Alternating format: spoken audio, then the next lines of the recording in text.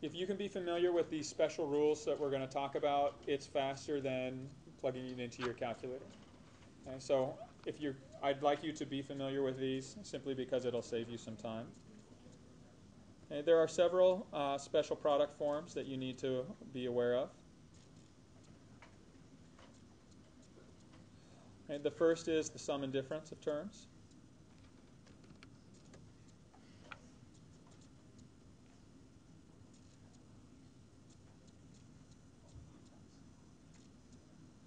Okay, if you have two factors that are the sum and the difference of the exact same terms, if you were multiplying these out, you'd FOIL it, right? And you'd get the outer and inner products that cancel each other. So the shortcut for this is if you can just take the first term, square it, subtract the square of the second term, and you have your solution. Okay, so if I gave you 5x minus 2 times 5x plus 2, this fits the pattern of difference of squares, or the sum and difference of terms. And so when you multiply that out, the product will be the difference of their squares. So what is the quantity 5x squared? Square the 5, square the x, and then it's always going to be minus, and what's 2 squared? 4.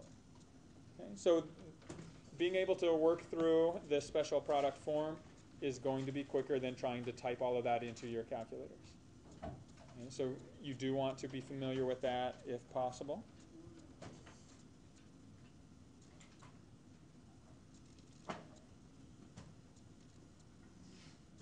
Another special product form that you should be aware of is a binomial square. In the binomial square, if you take a sum of terms and you square it, the pattern for this product will be the first term squared plus twice the product of the terms plus the last term squared. So again, if you're looking at this example, if I take 5x minus 2 and I square it, so let's start with 5x plus 2. Yeah, Jeff. Oh, I just have a question on that the middle part, like the 5x minus 2, 5x plus 2. So if you're just trying to simplify it and like put it in the Polynomial form. yeah, would you just enter like on your calculator as that, just do parentheses, press enter? You could. It'll read parentheses as being the inferred multiplication. And it would just come out as 25x squared minus 4. Okay. But again, if you can do it by there's a I mental understand. calculation, it'll be faster. But yeah, you can confirm it or do it on the calculator like that. All right. Yeah, Rick. Do we FOIL your binomial square thing? To get that pattern, it's a pattern. It's based on foiling, but the pattern is just the first term squared plus twice the product of the terms plus the last term squared. And so by doing that, if you know the pattern, you can expand it really quickly because what is 5x squared? Square 5, square x. Now, what's the product of these two terms?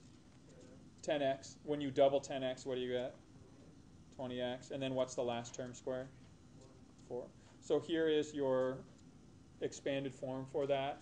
It winds up being easy to do, quick to do if you know what the pattern is. Okay, so if I took 3x minus 7 and squared it. So even the negatives, you don't need to memorize a separate form, even though your books always give you two forms. It still fits this same pattern. So the pattern is first term squared. So what's 3x quantity squared? Square 3, square x. What's the product of these terms? Now notice my 7 now, my last term, isn't a positive number anymore. It's a negative number. So what is 3x times a negative 7? Negative 21x. When you double negative 21x, what do you get? Negative 42x. And then you square your last term. What is negative 7 squared? Negative 7 times negative 7 is a positive 49. Okay, so the negatives do take care of themselves. You don't have to memorize or learn a separate form for the difference of two terms, quantity squared. If you want to, you can write it down as a second form. The book has that. I've always taught it as just one rule. Okay. All right, the next rule is a binomial.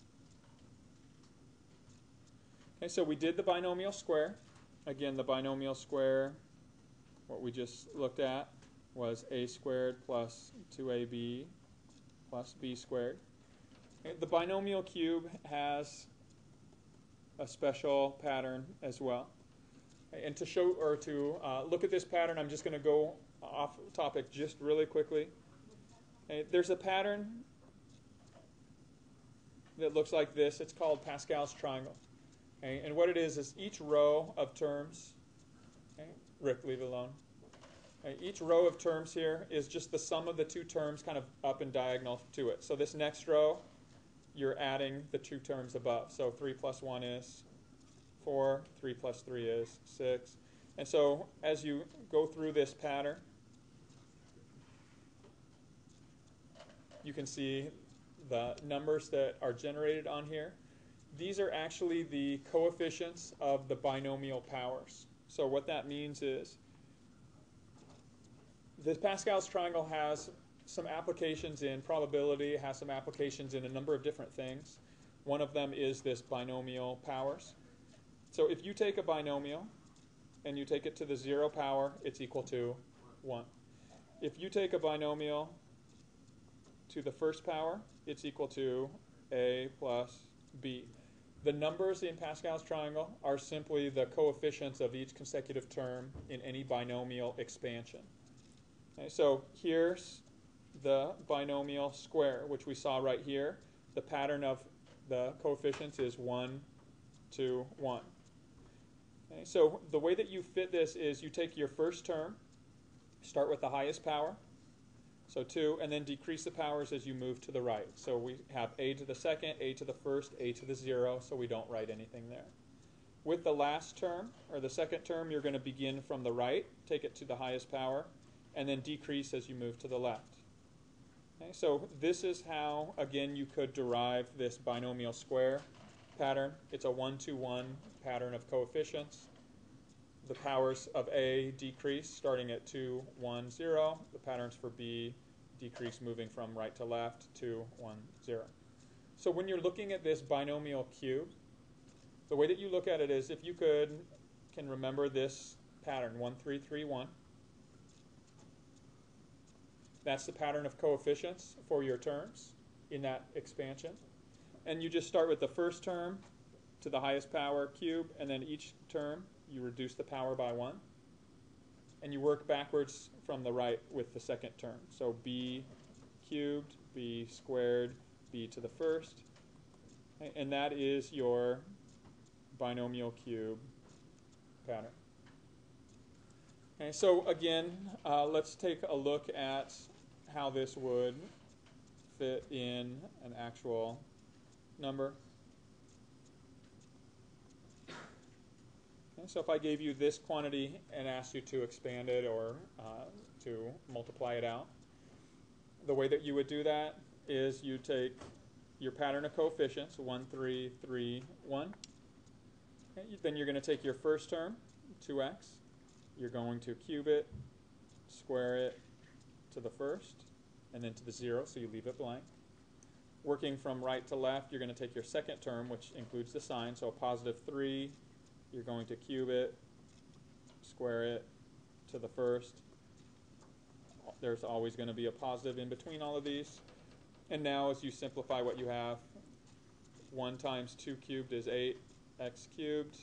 Here we have 2x, quantity squared. You square the 2, square the x. 3 times 3 is 9. 9 times 4, 36, x squared. Here you're cubing or squaring the 3. 3 squared is 9. 2 times 3 is 6. 6 times 9 is 54, x to the first. And then 3 cubed, 27. Okay. So again, what I'm doing here is just showing you this. Now, is this faster than typing it into your calculator? No, not at all. Okay. Is doing this one faster than typing it in your calculator? Probably or pretty close. I mean, for this binomial cube, you won't need to do it by hand. I just wanted you to see kind of where it's derived from.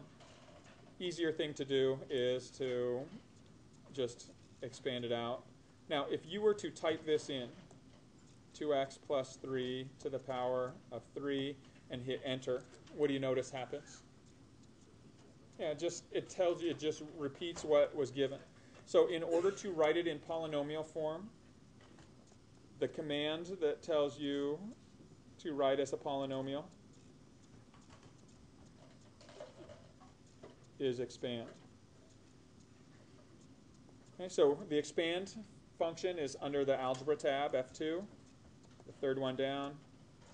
You do need to put parentheses around what you're expanding, but when you hit enter, it'll give you your answer in that expanded form, and you can see here it confirms what we did by hand.